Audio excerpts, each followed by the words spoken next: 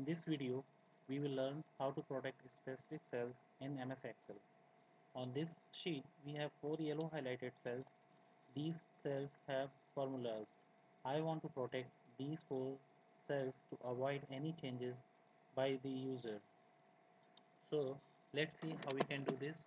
First of all, I will select the entire sheet by clicking on left hand side, and then in Home tab we have Number section where I will click on this small arrow. In the next window, I will click on the Protection cell. Then I will deselect the Locked option. By default, all these cells are locked, so I will deselect this option to unlock all the cells. Then click on OK. Now I will select the 4 yellow highlighted cells. Again, I will select the number by clicking on the small arrow. Now in the Protection tab, I will select the Lock.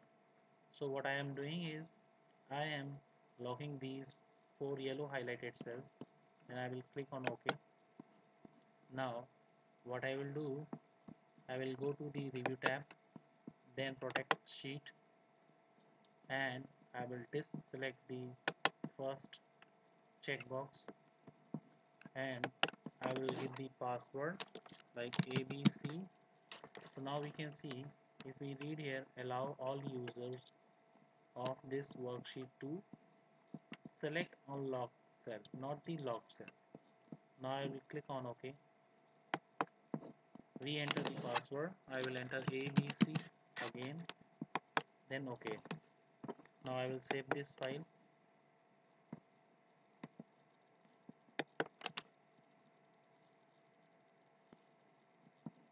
On my desktop, I will give name as password file and save. Now I will close this file. If I open this file again,